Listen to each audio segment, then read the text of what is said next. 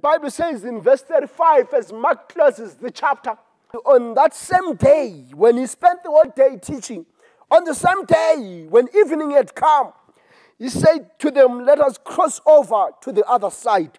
You need to understand that when the disciples were with Jesus, and as Jesus was teaching, they were the last guys to get the message because they felt that this was their guy. I mean, they would spend some special time with Jesus that other people could not afford. So the Bible says, Jesus in the evening says to them, let us cross over. So number one, we learn that the storm was meant to teach the disciples what they failed to learn in the lessons. And when they tried and discovered that they were failing to calm the storm, then later someone cries and says, Master, don't you care that we are perishing? And then the Bible says they arose and rebuked the wind. Let me tell you, my dear brothers and sisters, the disciples were at a moment where their lives were at risk.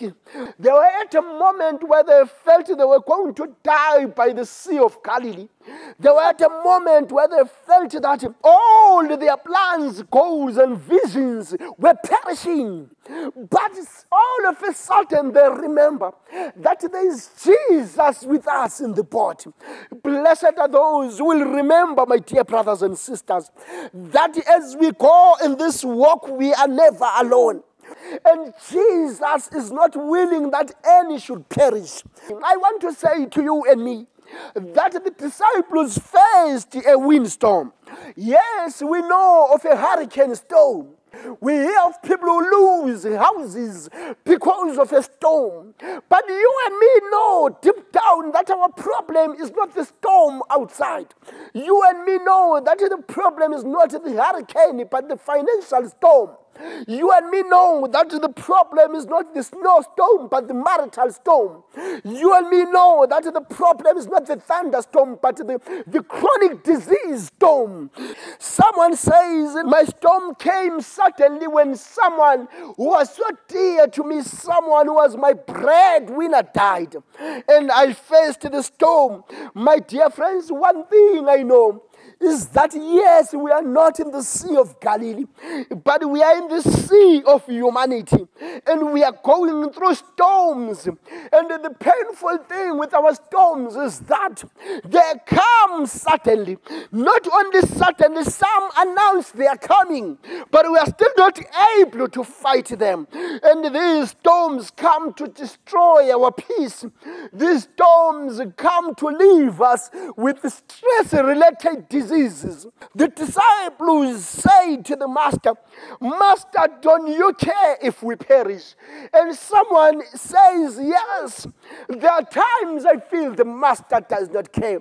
But let me tell you, the Bible says, then he arose and rebuked the wind. And he said to the sea, peace, be still, and the wind ceased, and there was a great calm. Oh, what a God we save. I am saying, my dear friends, Christ had to calm the disciples as well, because this was not the only storm they met. But we need to meet storms from a state of calmness, because we understand who God is in our lives. When we know who God is in our lives, we will understand that He can calm the sea. We will understand that He can raise the dead. We will understand that He can provide money from the fish. We will understand what a God we save. And we will meet storms from a state of calmness. I am saying, my dear friends, we serve a God who can say, peace, be still. And everything that makes noise in your life, even the things around, will keep quiet.